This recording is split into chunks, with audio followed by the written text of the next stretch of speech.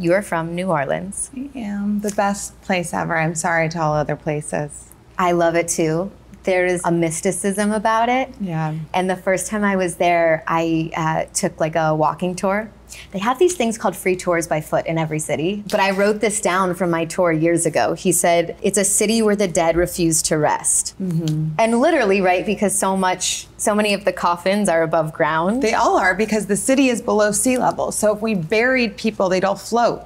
Oh my God. And so everyone is above ground. There's also this like third eye feeling of the city. Yeah, but you know, I have a friend who once said ghosts don't swim. And so that's why New Orleans is such a spooky place, because everyone's kind of trapped in this little kind of space surrounded by water. Yeah.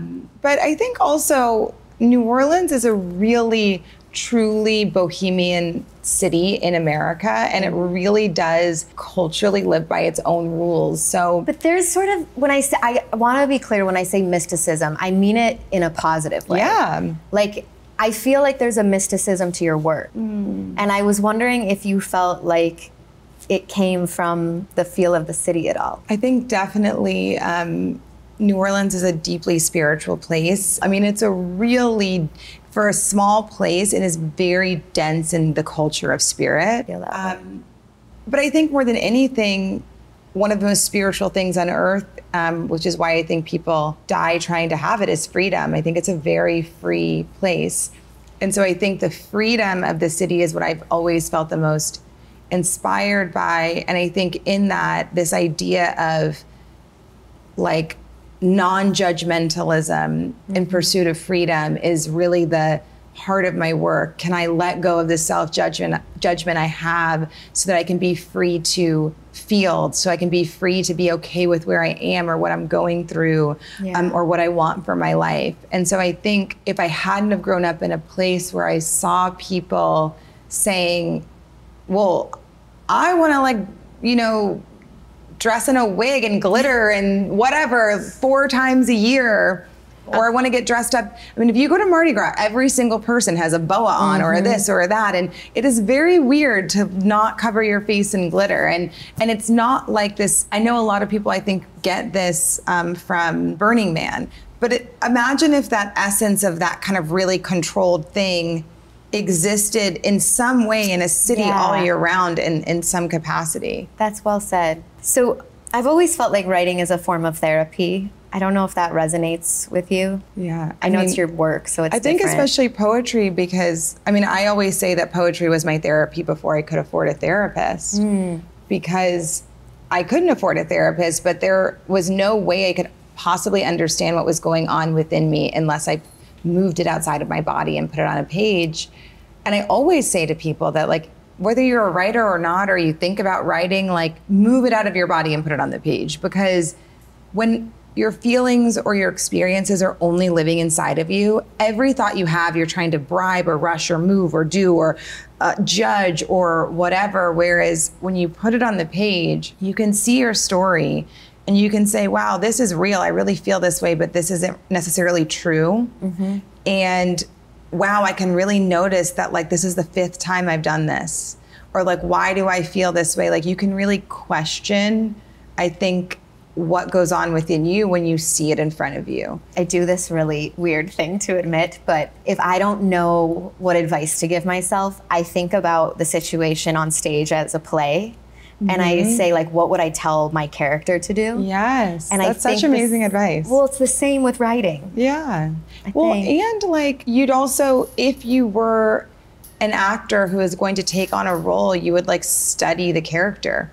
And so that as you, even if you got on that stage to be them, you felt like you embodied them by really studying them, so that if you cried, it came from a really sincere and high integrity place of why the character's crying.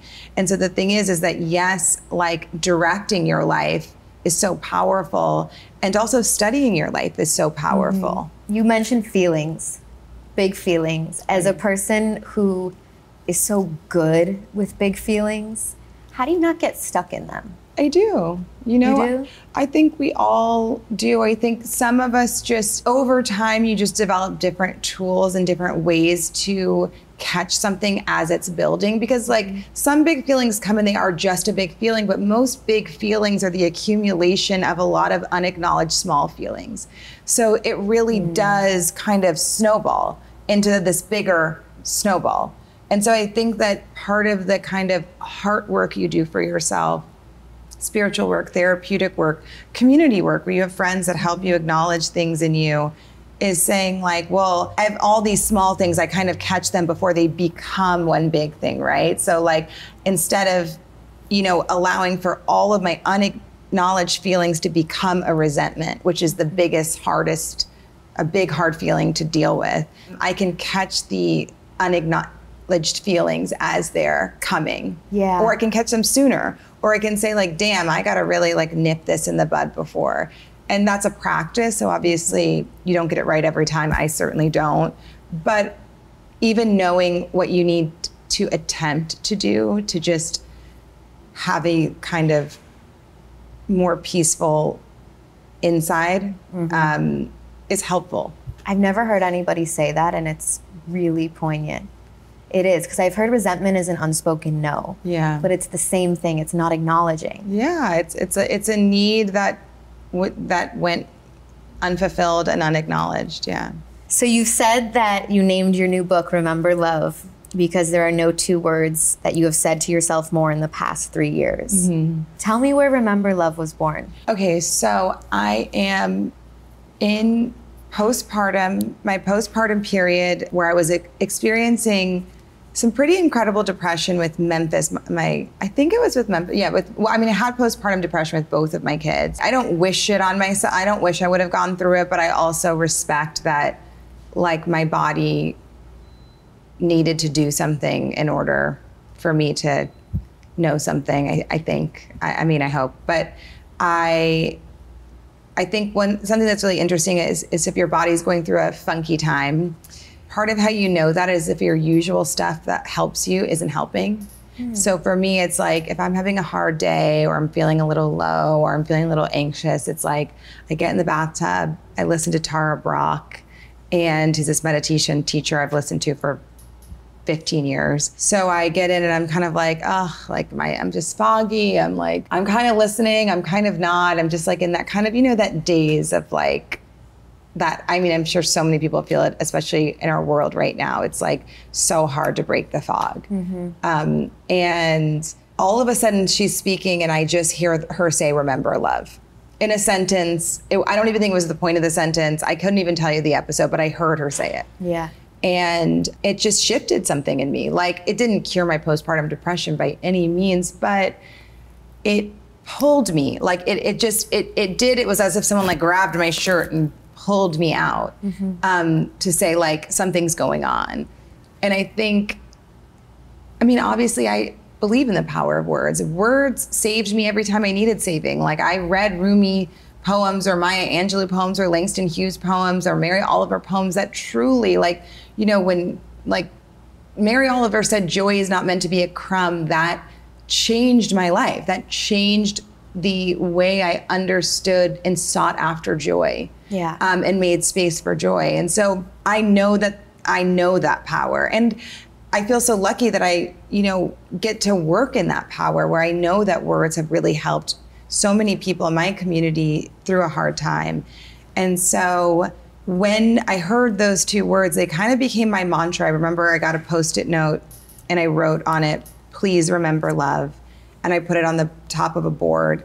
And I think there was something about those words that helped me find where I was not being kind to myself, which is what actually created like the stuckness of my postpartum depression. So like, I think when you're moving slowly, you're kind of mean to yourself. So I think that that's whether you're a runner and you sprained, you have a pulled muscle and you're just like, oh, my body, I'm mad at my body. When your body is actually just saying, slow down so I can heal. And you're saying, no, this is what I want to be doing and this is what I think you should be doing. And you're making me feel like I'm broken and that's making me feel like my life is like ending instead of, beginning or plateauing. And, right. And so I think for me, I didn't realize that I had so much wrapped into productivity and getting things done and being able to be that person for so many people and do and do and do and do, that I was mad at myself. I had shame in not being able to do. And I didn't even know, I actually realized that I didn't really know how to love myself as a non-doer, as just as a beer. And so in that, when I heard the words remember love, I kept being like, okay, could I remember love when I talk to myself? Like what I'm hearing inside be something I would say to somebody I love, because I am someone I love too. There's, I have like 5 copies of Heart Talk Oh my over there. God. And I love books because I love words. And I have a whole bookshelf, but I keep a few in my room, and I keep Heart Talk in my room by my bed. And so much of it is about love and heartbreak. And I was reading Remember Love and thinking, this is love too, but this book is about self-love. Yeah. Is that how you felt writing it? You know, I remember even when Heart Talk came out, people were like surprised I wrote about, because I think at the time it was kind of right, you know, around the 2016, 2017 elections, and America was having such a politically charged time. Yeah. And so many of my words and writings had been used in the kind of political sphere. Did you intend for that, or did it, because your words became activism in a lot of ways? I don't know that it was an intention, but I wasn't really surprised by it, because I certainly was inspired by the ways in which poets and writers like Alice Walker or Angela Davis or Gloria Steinem, how they did create words that activated people, even if it was just through a poem or Lucille Clifton. And so I think for me, Toni Morrison, Maya Angelou, I think there were so many ways in which, you know, how And Still I Rise is anthemic to the human experience and the political, or the human endurance needed to kind of survive our political systems and their injustice and inequities. And so I'm never surprised when poetry is kind of brought into the mix. Do you know, I don't think it's like I think it makes total sense that at every, you know, presidential inauguration since Kennedy, there's a poet there, do you know, because I think poetry really does bring to life our, you know, most interior wants, desires, and stories, and creates a space for us to imagine, because it brings art to our emotional life. And I think when we can, or it turns our emotional life into an art that can be shared. I wasn't surprised, but, you know, at the time when I was writing Heart Talk, they were like, well, should this be people really thought I would kind of have created a work that was more specific to words for a political time rather than words for the heart. I think they thought it would be more like words for the world. And I would always say, like, you can't think about how to be a good citizen until you've figured out how to, like, be a person you're proud of. Like, you can't figure out, like, how to be kind to your neighbor without self-kindness, without knowing how to give yourself a pep talk, without knowing how to be your own friend. And so Heart Talk was really this book that was like, this is about building yourself up, like just a building and a building and a building. And I think Remember Love is about like a true like investigation into the self. It is as if, I mean, I remember when I was writing it, I was kind of going through some of my toughest moments, and I was like, gosh, if every time, and in various ways, whether it was through heartbreak, whether it was through disappointment in work, whether it was through disappointment in my family, myself, and relationships, every time I felt like I was lost in the dark and I was looking for the light, and I'm searching and I'm searching and I'm searching until I realized I can only turn it on within, and that I was the light the whole damn time. Yeah. How could I retrace that? And so for me, Remember Love is like truly a trail of breadcrumbs of like getting back to your light within. I don't want to butcher what you said because I don't have it in my notes, but I remember listening to you on a podcast. And you were talking about how you were going through a really kind of tough relationship. This guy was not being kind to you. He didn't like feel your soul. Yeah. And you had a friend call you, and she said something like, this has nothing to do with him. Why do you feel like this is what you... Yeah, she said, I'll never forget, it's my friend Sade, and one of my best friends. I met her on the dance floor in New York City 15 years ago, and we're still best friends. Shout out to Sade Lithcott. I am obsessed with this guy most of my 20s. Like, shall remain nameless, but obsessed. Mm-hmm. So anyway, he's broken up with me again when really he probably just like didn't call me back. And which feels like a breakup sometimes. Every time. Yeah. Every time. Ghosting, like all the stuff. Like, I mean, those are real, like, you know, like these things like hurt our feelings. They do. And so I say to my friend Sade, she was like, you know what, Cleo? She was like, I think you need to ask yourself, what do you believe? She says, do you believe that at this time in your life, I don't know how old I am, maybe 23.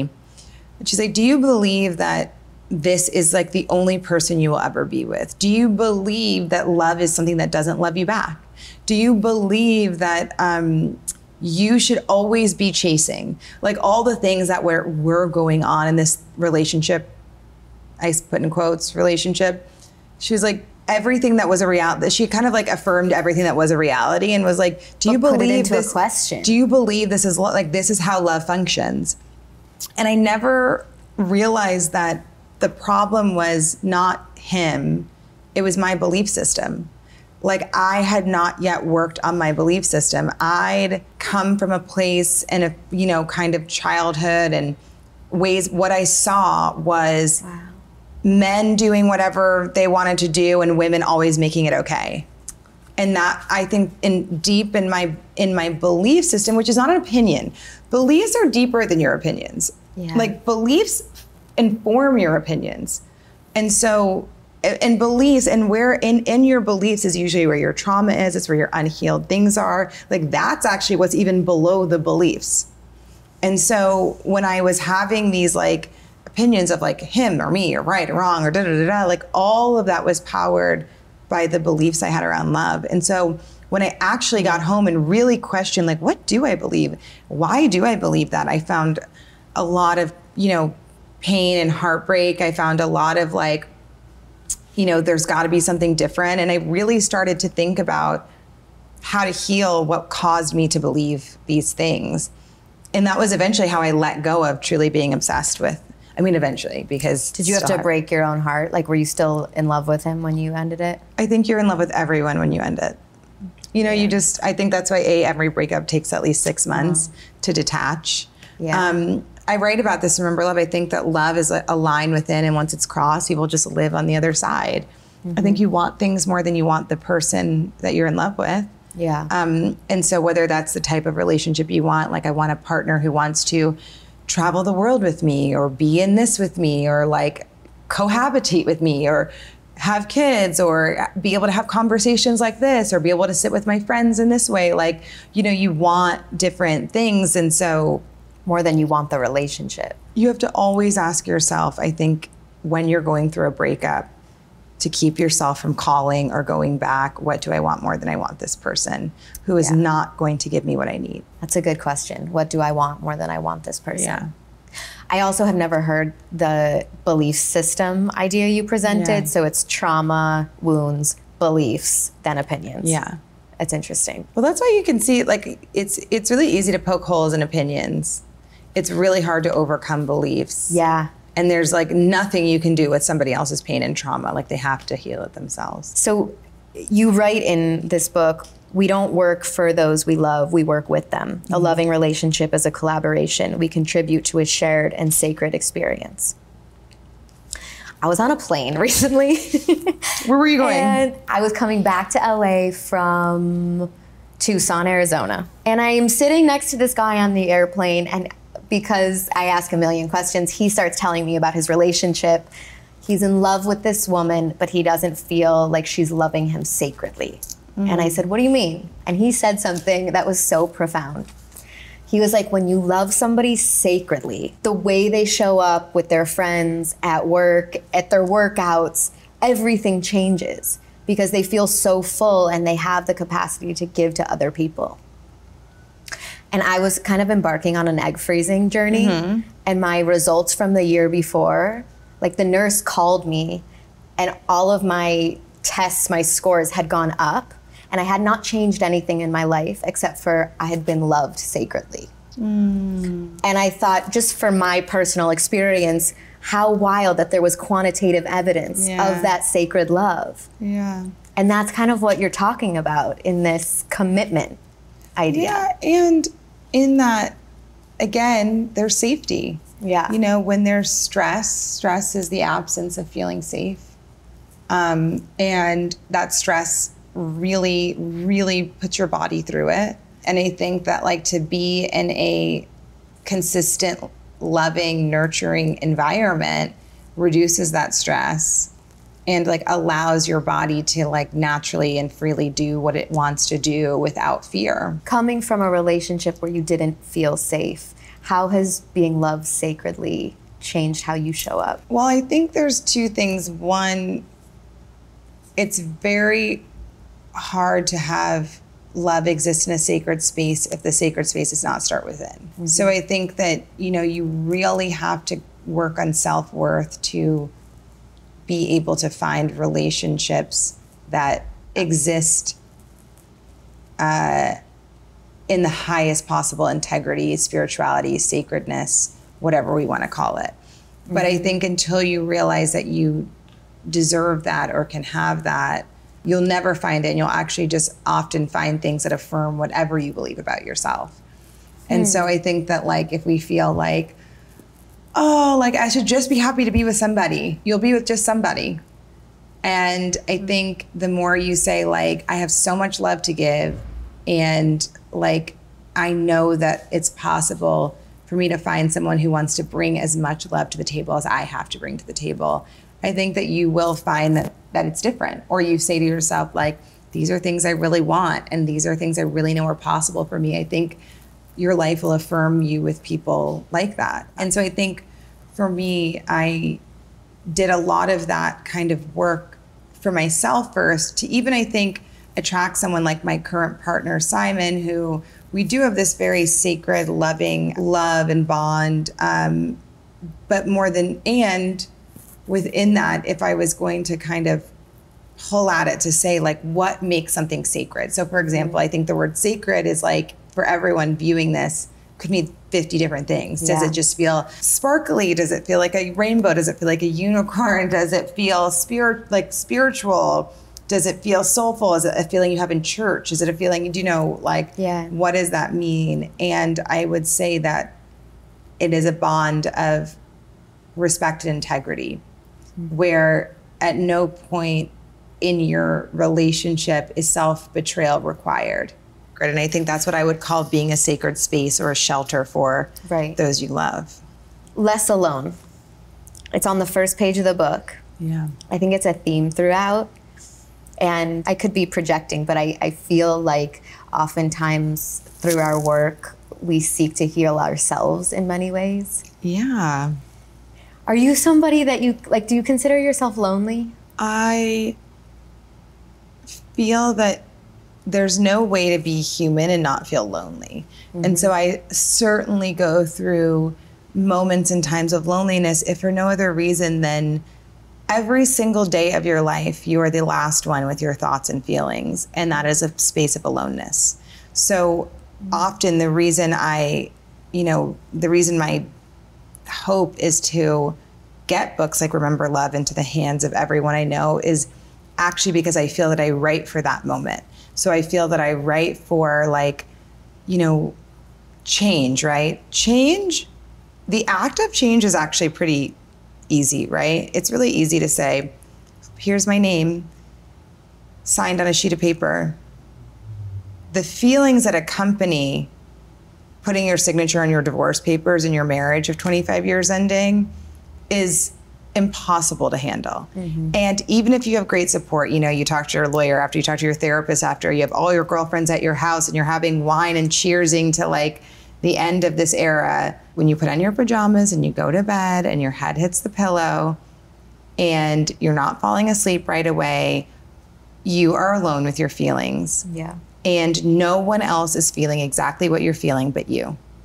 And there's such incredible loneliness to feel alone in this, like, very tender, tough thing. And so for me, I think that that's why I'm always so happy that people say, I keep your book by my bedside, because that's where I hope people have it, is wherever they are, you know, I've never had somebody say like, I take it to the gym with me. Like, do you know what I mean? It is really like, or even I take it to the beach. I think people say I live with it. It lives on my bedside table. And it's because I hope that in the morning, if it's just you and your thoughts, in the evening, if it's just you and your thoughts, I do try to write something where you can feel that there is a friend or someone who sees you in that moment. That's really beautiful. There's this theme of rebirth in the book. You use the words rebirth, return, reclaim, recover repeatedly. Yeah. Two of my quotes that I pulled out were, we leave ourselves behind because facing ourselves means facing our feelings. It's hard to love a stranger. It's extra hard when that stranger, when change has turned the stranger into you. Yeah. I love that you know your book by heart. That is like the most quoted thing to me my whole of everyone I've sat down with. Really? Yeah. Why do you think that's resonating with people? What's it hitting? I think that, and there's a poem in the book that is probably the shortest poem in the book. It's probably 10 words on a page. Yeah. And it's called It's Simple. And the text of the poem is, every time you change, get to know yourself again. I think what so many of us go through is that we shift and we change and we become different people, and we try to give the same needs or the same type of awareness and attention to an outdated version of ourselves. And I think everyone goes through that where they're just like, wait, like it's kind of what I was talking about in postpartum, where I was like, wait, the bathtub and the podcast are not working right now because I'm a different person right now than I usually am. And I think women experience that.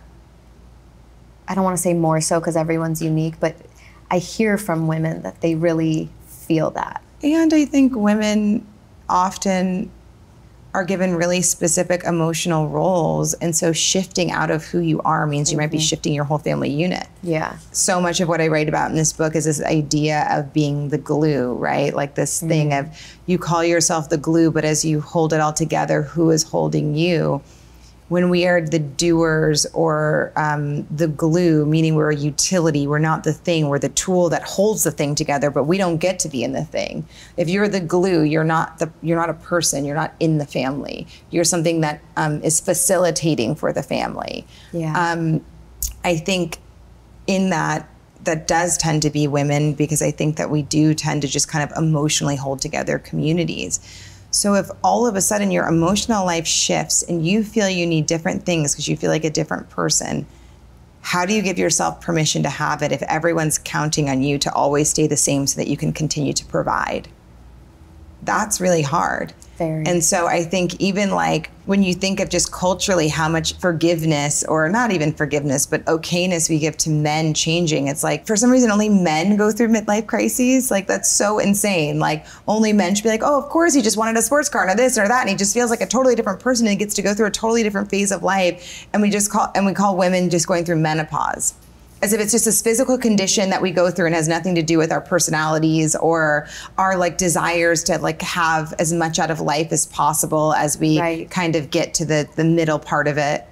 It's a physical condition that we have. And so I think it's really, there's so much that this idea that like men get to go through true phases of life, whether that's like, being a boy, and he's just a school kid. He's just a boy. To be like time to be a man, and then like time to be a dad. Like, there's so much, and I think women often, whatever role you play in your family of origin, you're really asked to play it your whole life. Oh, yeah. And then you probably marry into or take part in relationships that require that same role. Do you resent it at all, or do you embrace it? I think I'm reckoning with it. I think that we, have the power to change that in our own ancestry and lineage ourselves. And so I think for me, I always think about the ways in which I can actively change the physical and spiritual DNA of my family. Like I always think about, what can I show my daughters that's different than what I saw? How can I, like, even by being able to name and understand this idea of the glue, like, what do I do with that once I learn it?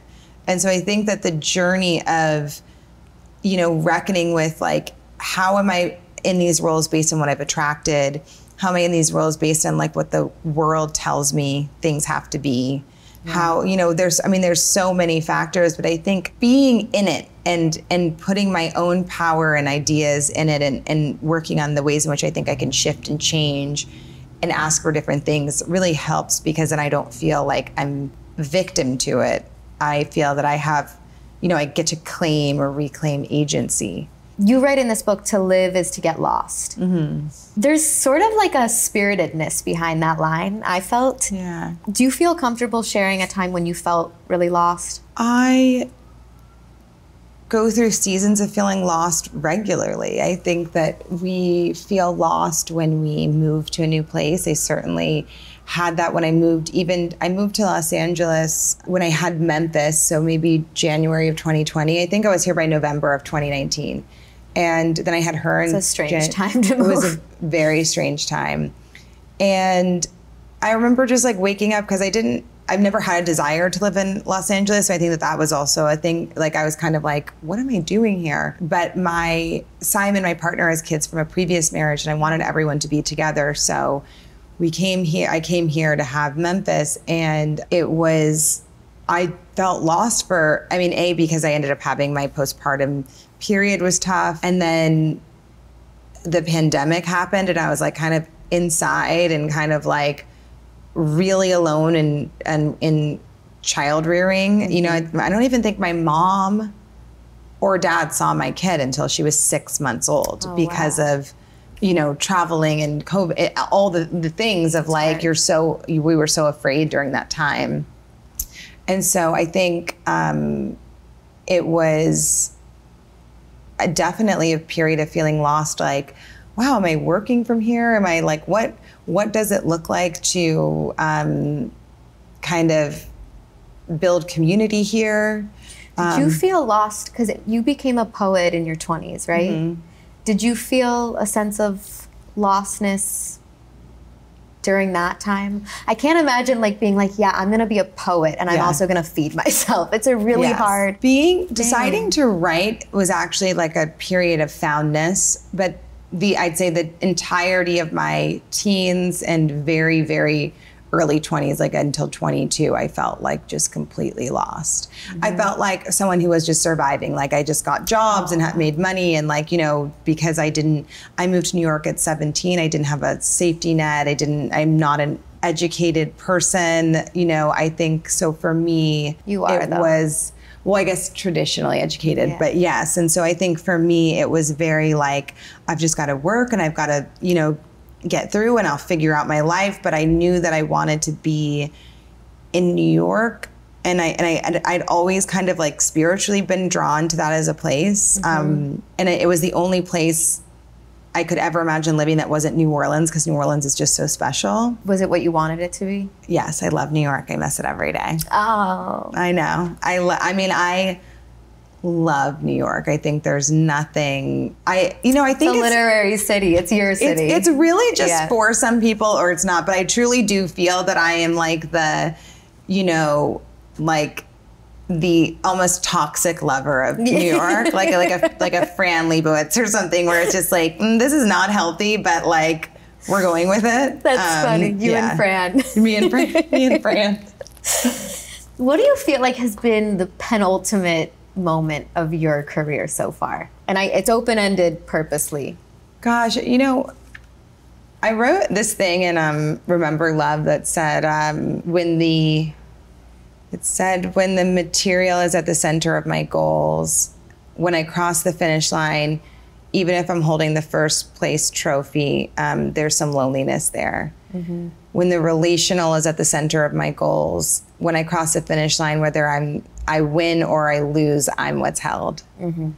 And I think for me, my friendships and being able to sustain them through so much change in my work and all the things I do, that, especially as I sat down to write this book and sitting down to write Remember Love, I was, it was around 10 years since I started writing Heart Talk, because it took time to kind of write it and piece it together. And I was just so, like, it was such a kind of, I guess I'd call it a career highlight, because I felt so present and so purposeful and so like, wow, I still get to sit in my living room with all these women that I love and eat takeout and then turn the greatest things I learned from the people I love into books that help people. In 2017, you did a TED Talk titled "Want to Change the World? Start by Being Brave Enough to Care." Yeah. You just care so much. Oh my God. I really do. Yeah. But I think it's like, what else are we doing with our lives, you know, if we're not caring and caring for the people that we know, love, or like, and I guess to me too, I really do believe in thoughtfulness. And I also believe that people, I don't think we're an accident. I don't think we meet people by accident. I don't think that we're in the world at this time with the people that we're around by accident. I don't think that even when we're in the midst of calamity and tragedy and it's happening, like, if it's happening while you're on this planet, then like that to me means that somehow you're a part of the solution, or somehow you're a part of helping even just one person. I think so too. And so I think because I just don't believe we're a mistake. I feel like your work has allowed people to embrace the idea that it's cool to care. Because I think we hear the phrase all the time, like DGAF, don't give a fuck. Yeah. And whoever gives the least amount of fucks wins. Yeah. And as somebody who has always given all of the fucks all the time, Totally. I just feel like you made it cool to care. You know, I think that there's just power I think there's actually power in I don't give a fuck. And I remember writing in Heart Talk, there's a page that says like, remember not to care about the things you don't even care about. So I think that there are things that are truly like unimportant, like somebody else's drama or somebody like, you know, that is truly inconsequential to all, like all the time. Like my mom is like such a gossip and she'll just like scoot in the kitchen. I don't know why they all scoot. She'll scoot in the kitchen and be like, so, you know, I'm like, I gotta pause you there. I can't give this real estate. Like, I love that you did the eyebrow up when you said it. Like, but I like that. I can't give this real estate. Yeah. Like, I was like, do not. I was like, I don't even want to like bring it in because it is truly like not a single person involved is going to care about it tomorrow. Like, do you know what I mean? It's not, like truly care about it. So like, if it's important, yes. But if it is truly like, well, she said she thought her hair was weird. And you're like, none of that's not going to bother anybody in like 20 minutes. Yeah. You just are like, it's making you feel spicy. Okay, I'm going to tell you my favorite line from the book. I know that's hard to do. Oh my God. And I'm curious to know if it's been other people's. So you write, I'm sorry is the blessing of all blessings. Whoa. I never thought of I'm sorry as a blessing. It's a blessing to you and to the person you're sharing it with. Well, I'm sorry is shorthand for I feel ashamed. I don't think it's ashamed because I think actually if we can pull shame out of I'm sorry, we could more freely gift I'm sorry as like an offering to both of us. And I think what ends up happening is that because we wrap shame in it, people don't want to acknowledge it and therefore they can't acknowledge what happened. Okay. And so I think that when we say I'm sorry, it's really shorthand for I see you and I understand that there was harm caused. Like I understand that something just happened. Okay. And I think that when you can just even start with acknowledgement, because there is nothing you can heal without first seeing it. Like you cannot heal a wound if you cannot identify where the wound is. And so I think for me, I'm sorry is something you say, not for you, not for me, but for us.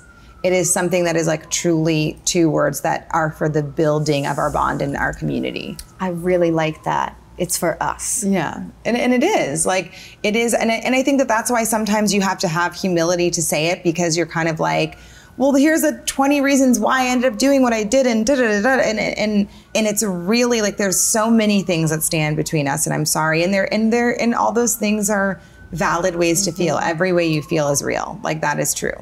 But like, what do you want to do with what you feel, and what do you want more than like a feeling you've had? Like, do you want to actually come inside from the cold and be with your family? And is I'm sorry the only thing that's standing between you and like the warmth of the people you love? It's interesting to me too, because sometimes I'm sorry feels hard to say because you don't feel like you did anything wrong, even though you see someone else's pain. So the idea of making it for us Yeah. I think makes it easier to say. And understanding, like, what does it mean? Like, is it like, I see you and I see that you're hurting. Yeah. Like, I'm sorry. I see that there is hurt. Like, I'm sorry. It is shorthand for I see that this is hurting you. Mm-hmm. And I think that, like, in any situation, there's always accountability to be had in some way. There just is. A very personal question. Tell me.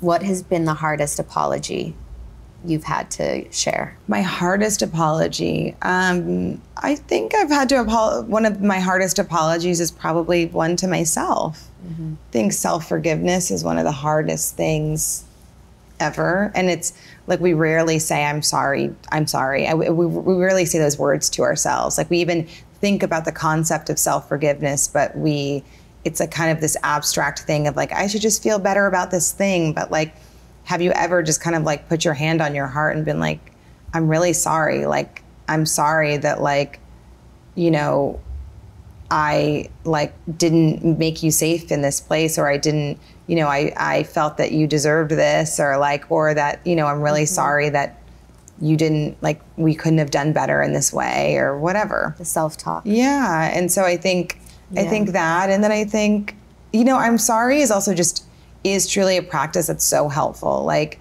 even if I think especially in relationships, you feel like, I'll say I'm sorry to my mom or Simon or my partner, just in ways where, like, most people would not maybe say it because they're like, well, we're like related, we're together, like, you know what I meant. But it's amazing actually to bring those words into, like, the people you're with the most that you think just, like, should know or know you love them, so it doesn't matter. Like, whenever I have, like, maybe, like, gotten a little too harsh with my mom about something, or been, like, you know, frustrated with her, when I come back around and say, like, I'm sorry for, like, you know, expressing my frustration so harshly. Yeah. I do think that it builds our bond instead of, like, and I think that the lack of apology does, even if it's one tiny crumb, kind of crumbles it. And I think it's the same with Simon. I think that I don't think there's ever been a time where Simon wasn't, like, grateful that I apologize for something. Yeah. And I think bringing it into, like, not in a casual way, but, like, just not making it the biggest deal ever to have to apologize is also just really helpful and healthy. You're right. The lack of recognition, like, builds resentment. Yeah. Yeah. And then like, it also builds such a distance between you and this blessing that you're like, it's like that friend you can't call because, like, more and more and more stuff happens that you're like, I can't get on the phone with you because I can't be on the phone for 2 hours, like, to tell you about everything. Yeah. So you just start avoiding your friend because you, like, know that you're that favorite aunt you have, because you know you don't have the time to tell them everything. When you're like, you should just call them, like, and just start. And if you have to go, you have to go. Yeah. But I think that we really start to avoid, I'm sorry, we avoid apology the, like, less we do it. There's been a movement for that because women have been apologizing. Yeah. And yeah, but there's apologizing for something that's Existing. important, and then there's apologizing for existing. Yeah, but I like, think we've lost sorry. Like, we that. say sorry instead of excuse me. We say sorry, like, if you're putting I guarantee you, if you're putting your suitcase up above and it's like someone's right there, you're like, sorry. Instead of being like, excuse me, like, for doing the thing, of course I have to do. That, Yes. like, everyone is doing. But I think because we've tried so hard to eliminate that word, there's sort of this backlash of, like, we've missed the I'm so sorry. You say big beginnings and big endings change us. I would kind of argue that one runs into the other. What do you think? Like, give me an example. Well, it's not inverse. I think big endings bring new beginnings always. New beginnings don't necessarily bring new endings. You know, I think I definitely see what you're saying. And I think, to me, it's like not so much about, like, linking them, but, like, honoring each individual experience. So, like, the idea that, like, you can have, like, a big beginning might be like you met somebody and you have this extremely serious relationship, and it actually makes all of the other relationships in your ecosystem change, and some shed, and, like, some friendship dynamics change, and some family dynamics change, because, as you would say, a sacred love really changes your existence, right? So I'd say that's a big beginning that really changes us. Yeah. Big endings change us. You know, my best friend's father passed away 2 weeks ago, and she will just never be the same person again. Yeah. She is forever changed. And so I think I think I will always be different because of the big ending of my, 13 years in New York. I think that was a big ending, and it really changed a lot for me, as well as and it did bump into a new beginning and a big beginning in Los Angeles, but they don't always have to. Yeah. I think always and never are not great words either, so I probably shouldn't have said that. There's a term you use called spiritual investigation. I'd never heard of that. Can you share a lesson you learned by being curious like that? Well, I think, okay, you have a feeling, right? And a feeling makes you say something and you don't mean what you said. Spiritual investigation would say, why did I feel this strongly about this thing? Why did I, where did that come from? So again, spiritual investigation could bring us back to opinions, beliefs, trauma, pain.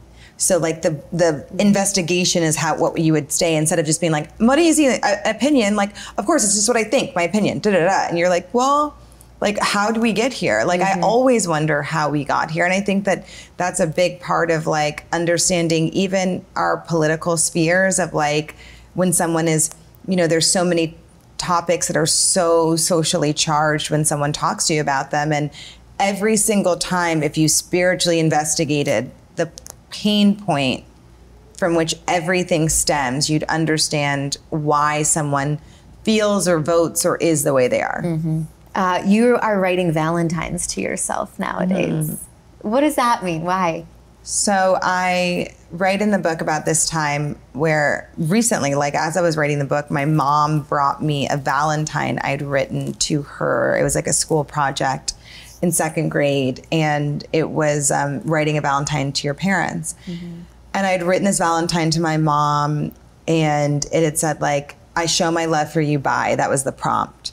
So there were 3, and it was, I don't remember all 3 offhand, although it is in the book, but it's, I show my love for you by not talking when you're on the phone. I show my love for you by doing all the dishes, getting the dishes done. I show my love for you by, there was another one, I can't remember, but every single one of them was something I did to accommodate her need. While I so respect and love my mom and all that she did as a single parent raising us, I'd wondered at what point in my personal life did this kind of desire to accommodate kind of turn into making myself invisible in relationships. Because you'd have the oh my God, my mom is so loved because I just, made sure I was doing the thing that she needed in the moment. So if that starts as your pattern, then you end up being in relationships with people where the entire basis of your connection is ways in which you accommodate their needs.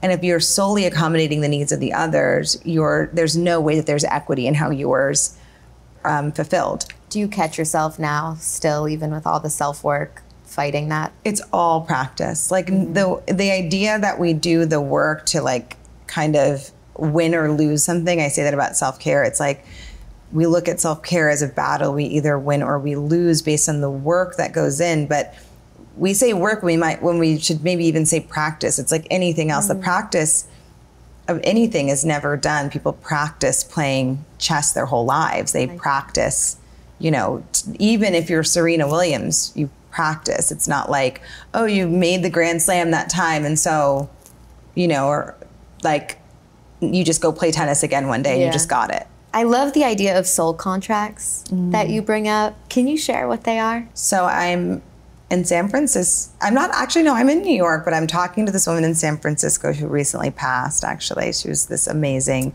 astrologer. She introduces the concept of a soul contract to me, and I was what does that mean? And she said that a soul contract is when you understand that every relationship has terms and a time limit. And because we change so much, sometimes we renew it with new terms because that's our changed self, or we kind of rip it up. And so there's this idea that we you could have a soul contract with your parents, for example.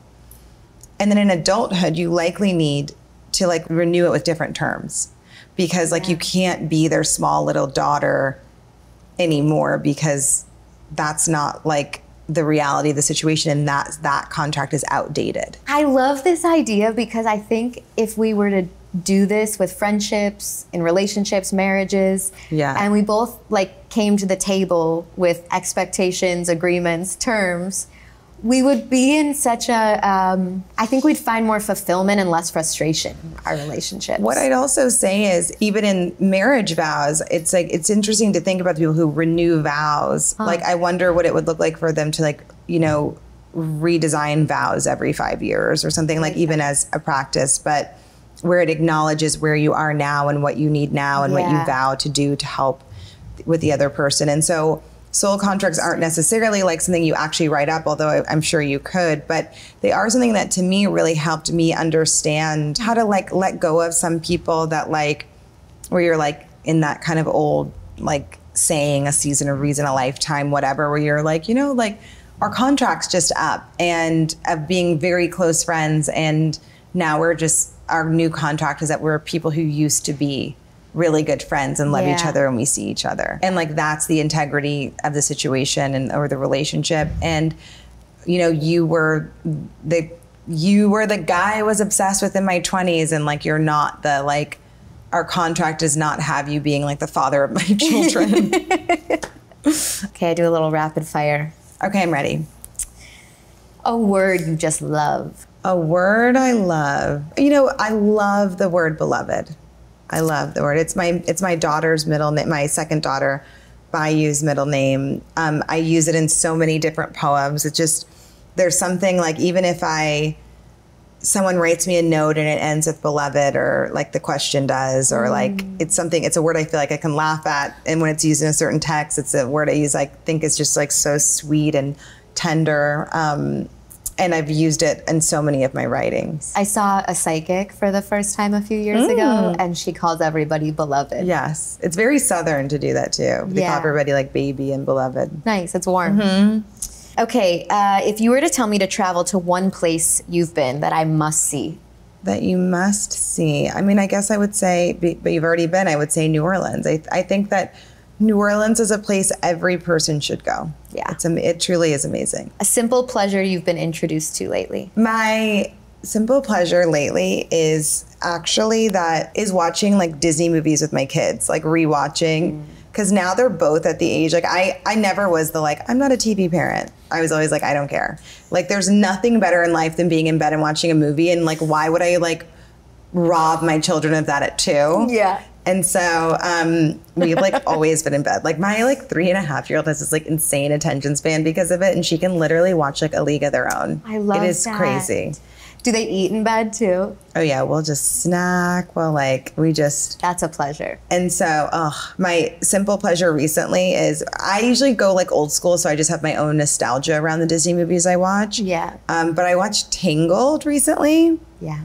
And Mandy Moore is the voice of Tangled. And she's like such a nostalgic thing for me that I was like, wow, this movie is amazing. And all the songs are so good. And so like my daughters and I have been watching Tangled like every other day. And I'm like, this is beyond. I'm obsessed. I was just going to ask you if they like it as much as you do. Bayou definitely does. Memphis like thinks we're insane. She's like, can we please try? She's like, Mom, we have to try something new. I was like, your sister wants to watch Tangled. And she's like, I'm excited for them to watch Big Daddy. I feel like every kid, that's like a movie they have to watch. Yes. Okay, the most consequential no in your life. The day I said no to being a yes person and like an accommodator in that way was like the most life-changing no. Like the day I like said no to only being a yes person and then just figuring it out, I think really changed everything for me. Okay, a book that you've read, something that you feel like everybody should read. All About Love by Bell Hooks, for sure. At least. I mean, I could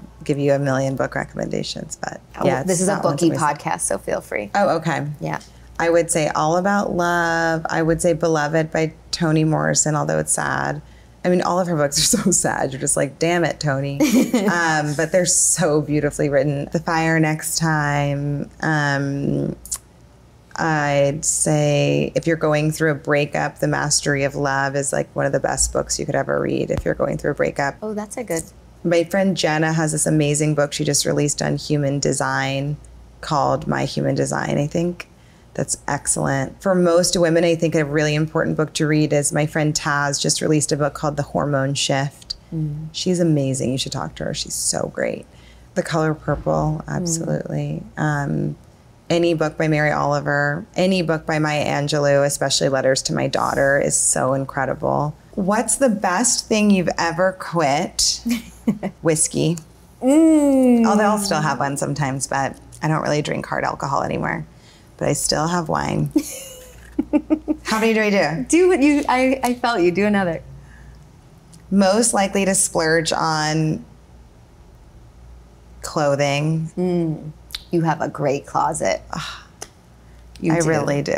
I also have a great shout out to Shiona Tarini because she has like unfortunately changed my aesthetic and it's made me broke. She just like, she's my stylist and she literally is just like, but why, what has changed? Because I've always found it to be bohemian but simple and sophisticated. I know, she just like showed me the nicer things of life and now I'm like, oh, I get it. Like that's why that sweater is so much more expensive than this sweater. It's so nice. She introduced you to the row. Yeah, it's a problem. It really is.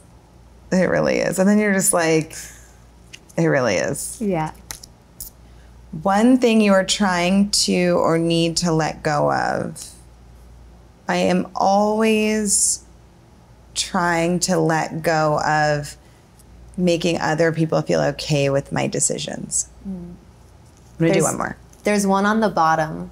Oh, should I do that one? Yeah, I'm wondering what you... What would your younger you not believe about your life today? I think my younger me would not believe that there is so much kind of like peace and care within our entire family unit. Not without its dysfunction, but like we have really like kind of, you know, not kind of healed every fracture, healed every wound, but there is this kind of genuine kind of flow of love and care with all members of our family, which my parents, like, I just don't think were built to bridge that gap in my life as a child, and or needed more time. And I think as a kid, you just thought that it would always just be like an over here and an over there. And then you're just like having to figure out yourself over here.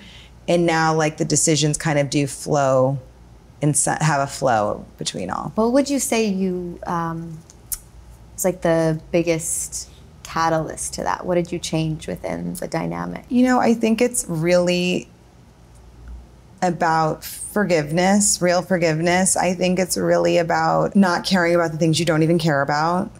Yeah. And it is like, I think that thing of forgiveness of like, it's not for you, it's not for me, it's for us. Because I do think that in forgiveness or apology, or even especially even in forgiveness, and like, even if somebody couldn't bring you the apology, you're like, I actually want forgiveness for us.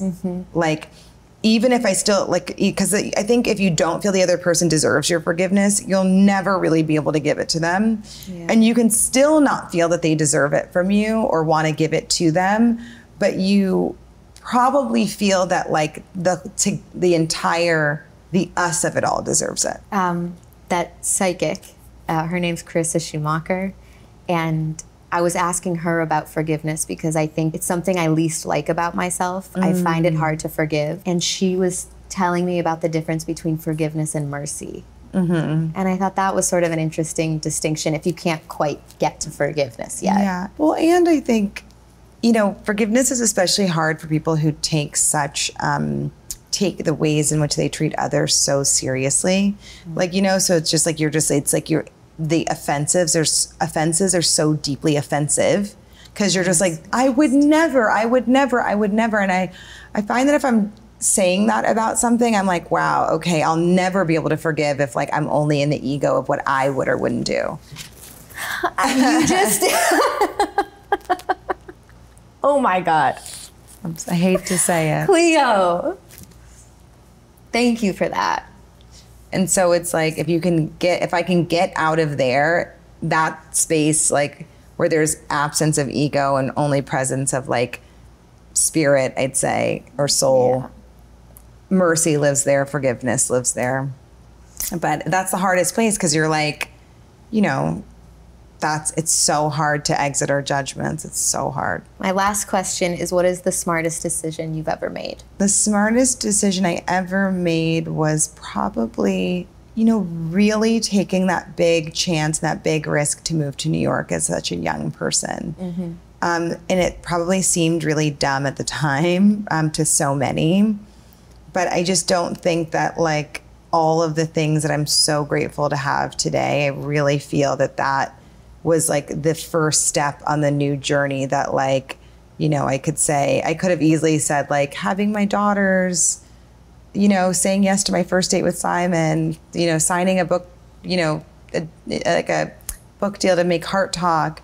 But I think none of that would have been possible without saying yes to a giant risk. Like that was the smartest thing I ever did was really get used to risk taking at an early age. Like, and I didn't know that at the time, but I was like, wow, so much of risk taking has to do with just having a habit and having a practice of doing it, and doing it at 17, just like completely changed the possibilities for my life. Thank you for this therapy session. Oh my God. Thank you so much. This was so fun. Thank you, and I'm sorry. Oh my God. It's for us. It's for us.